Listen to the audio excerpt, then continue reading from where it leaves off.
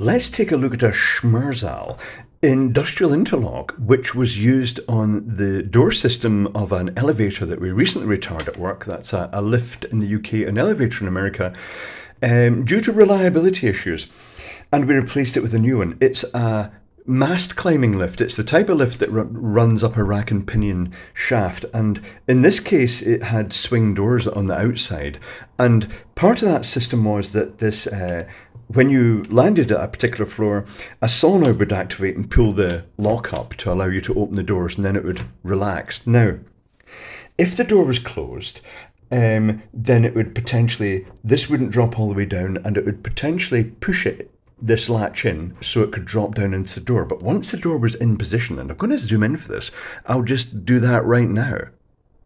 I have zoomed.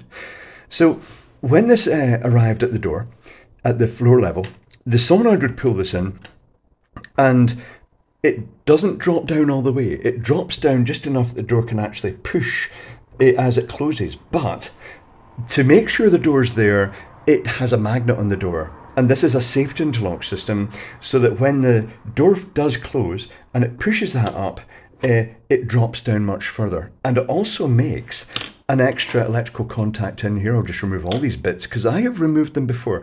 This bit was held, probably to avoid tampering, with little pins that were press fit into the plastic. But this cover here, I'm going to show you this with a bit of extra lighting. But if we take a look at this, this is again a safety interlock to make sure the door is actually there. So I shall focus onto this. I don't know if you're going to see this. The contacts are not terribly visible in here. Give me a moment, I'm just going to try and make this better. Okay, let's try this. So we've got one set of contacts at the bottom that are made when the solenoid pulls in, so it knows that it's actually managed to release the doors for opening.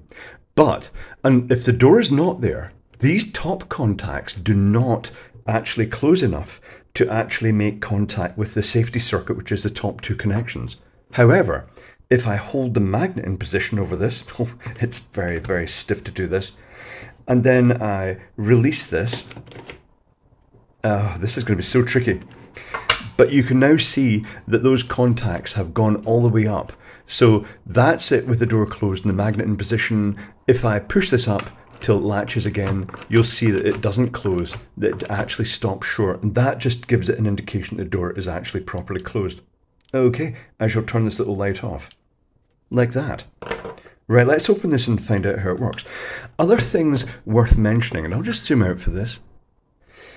Other things worth mentioning are the triangular key here. That literally goes on to the pivot mechanism so that if the lift is faulty, the lift engineer can come and they can put their triangular key in that, or this side, and they can emulate the solenoid, and they can actually open the door and let people out of the elevator. Right, this is the tricky bit because honestly this just exploded everywhere. My colleagues were most unimpressed with what I did earlier on, because you'll see there's a very sticky spring in here and it just shot all over my colleagues. Wonderful. They were perplexed. They kind of knew it was going to come. That's perhaps not the word to use, but it happened and it was just all over the place. They did help me find the bits, and I had to work out how to put this thing back together again. This is going to do it again, isn't it? It's just going to go everywhere. Right, so let's try and get this out. This little cover, there's a magnet that you can now see, the bit that pushes up. Is this going to come off in a controlled manner? No, that's going to have to come off. This is going to have to come out. And then, is it going to come off? Oh God, it's trying to escape. It's trying to escape, and it's very purple spring. Right. Here we go. So here's the mechanism that pulls back, and you can see that it's blocked by this thing that slides up and down, and this literally has a magnet in the end. And as I bring this magnet close to it, it pops up, and it does seem to be gravity driven. It doesn't seem to be spring loaded as such unless it's the spring of the mechanism itself. This little arm here goes on there and slides backwards and forwards, and that goes on to the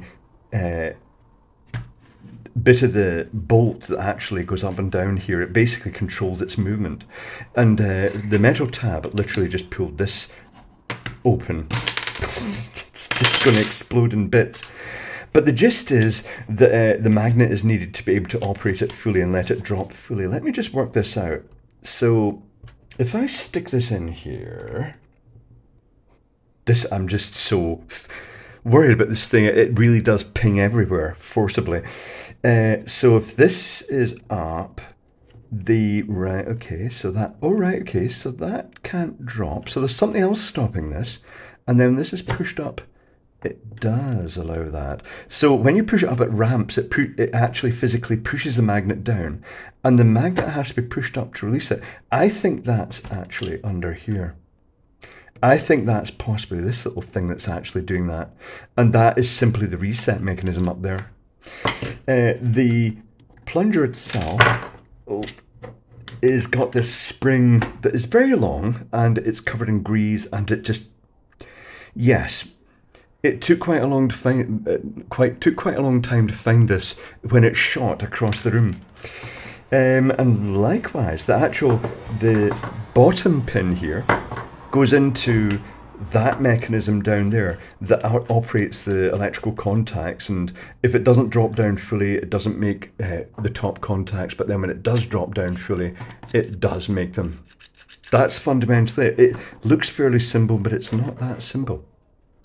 This is the interesting bit, the magnetically pushed, which is quite powerful, mechanism that slides up and down. But there we have it, the Schmerzel mechanism. What's that little red dot for? And sometimes I wonder if some of these are for telltale things to show if you've opened it or not. Or maybe it's a bearing? I don't really know. But that's the mechanism. And you can see there's another wee pin here. That's another of the latching, the pins that they just pushed in. It's not a screw to avoid people tampering with it and bypassing it. But it certainly took a long time to work out how to put this back together again. But that's it. The inside of a Schmerzel elevator safety interlock from our old lift. The new lift still has the doors that swing out there, but it's got a very interesting mechanism. I should show it in a video, that it physically, a bar drops down and blocks the doors from opening completely. It's much simpler, and it's activated by a linear actuator on the lift itself with a huge alignment plate, and when it comes up to the level of the door, before you can open the doors, this plate winds out and actually hits a pin that physically unlocks the doors. But there we have it, the Schmerzel safety interlock. Quite interesting. If you decide to open one, which I don't recommend because it won't go back together too easily, be aware there's a very powerful spring inside that will project items all over your workshop.